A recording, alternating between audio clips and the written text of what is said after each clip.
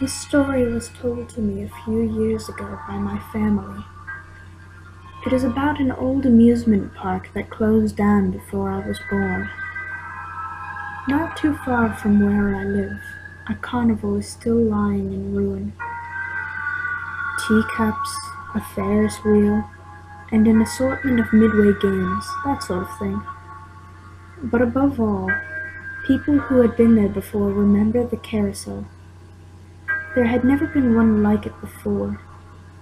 All of the horses were pitch black with red marble eyes, and the platform was crimson red. The inner box was painted with faint outlines around the base that almost looked like fog. But most of all was the music.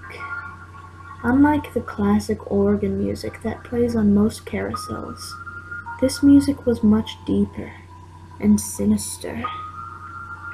It had a charming old sense of romanticism to it, and I am told that this carousel was the carnival's biggest attraction. People would come from all over the country to see the Reaper's Carousel, as it was commonly called. At least, that's what my grandfather used to call it. My grandfather was the proud operator of the carousel. Day in and day out he would run the carousel, change the music reels, and direct the guests onto the horses. After working there for 7 years, he had named every one of the horses and knew them each by heart. He had memorized every song that the carousel played, and even created words to sing along with them, haunting ballads that would spook the guests. But truthfully, everyone loved it. They would call my grandfather the Keeper of the Reaper, and actually, it was his pleasure. He loved the Reaper's Carousel, and never grew tired of it. The carousel also had a very special feature to it that would drive guests to ride it again and again: the brass ring game.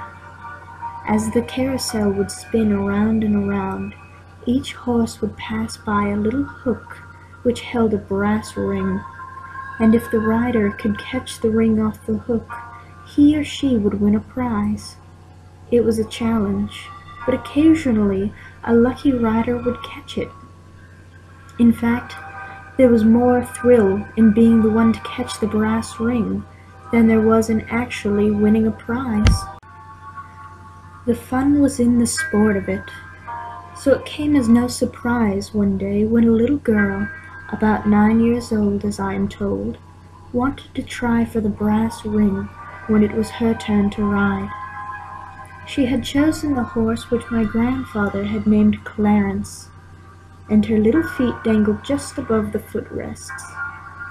When my grandfather started up the carousel and it began to spin, I am told that my grandfather was somehow drawn to look over at the little girl. Whether it be because she was laughing, shouting to her parents, or just moving about in a way that drew his attention, no one can tell me. But he managed to glance up at her just as she reached for the brass ring. Of course, she was so small, her feet did not touch the footrests, so she had poor balance. And as her little fingers looped around the brass ring, she slipped. My grandfather watched as she fell from Clarence's back onto the track of the platform. Needless to say, the result was disastrous, and the park immediately closed its doors.